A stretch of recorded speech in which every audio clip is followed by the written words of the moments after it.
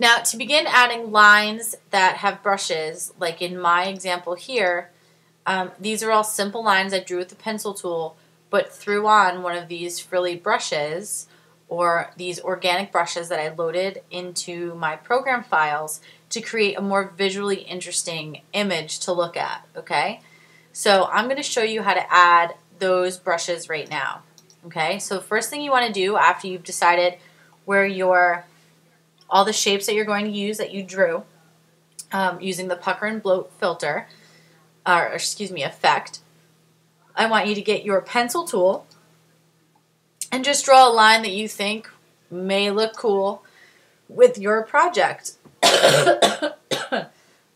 Excuse me. Pick a color.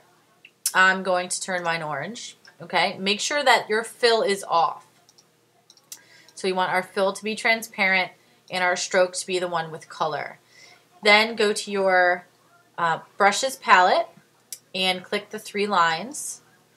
Go to Open Brush Library, and right here are all of the brushes that you loaded yesterday. Okay, so I'm going to choose the Meat Grinder Grunge Brush 2A. Okay, and see what we have in here. So there's all of these very interesting brushes that I can choose from.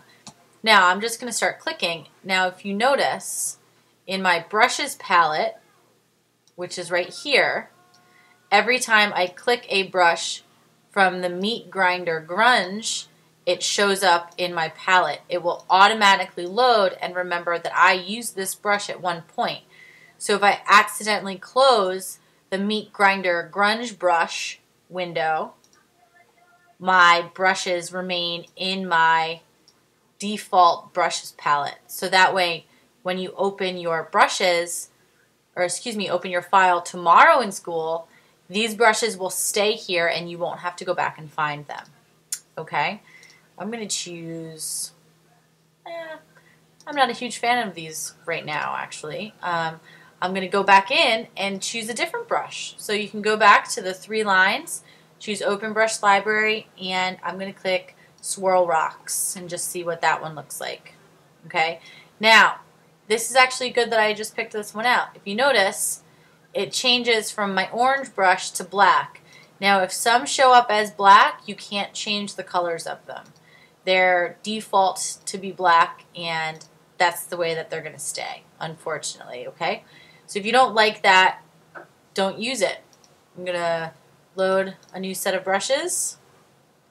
Brush library. How about we use hair create elements. We'll use this one. Well, yeah, we'll definitely use one of these. I like this one that looks like leaves. We'll choose that one. Okay. Once you choose your brush, then it's time to begin to use your free transform tool, and you can smush it, you can stretch it, you can use your direct selection tool to click on the points, and you can change your path so that it bends in different directions. Okay? Then you want to try and incorporate this into your design. Okay? Now the way I incorporated my brushes into my design is I just simply drew a few swirly lines, okay, and then added my brush to those lines. So I used a pencil tool, made an arc, clicked on my grunge brush, Open Brush Library, Meat Grinder, okay. I chose a grunge brush, actually same grunge brush, okay, and then I just moved it and I just played with the angles and twisted, and it's all up to you, okay. This is your design, it's your t-shirt design, it's up to you and for you. So this is a brush, these black lines are brushes, everything else are the pucker and bloat shapes that we made in the previous tutorial. So I want you to use the brushes, get some lines in there. You need to use at least 3 brushes in your design to create different lines. Okay? Once you're done with that, I want you to do a file, save your work, in your iDrive in your t-shirt mockup folder and move on to the next tutorial.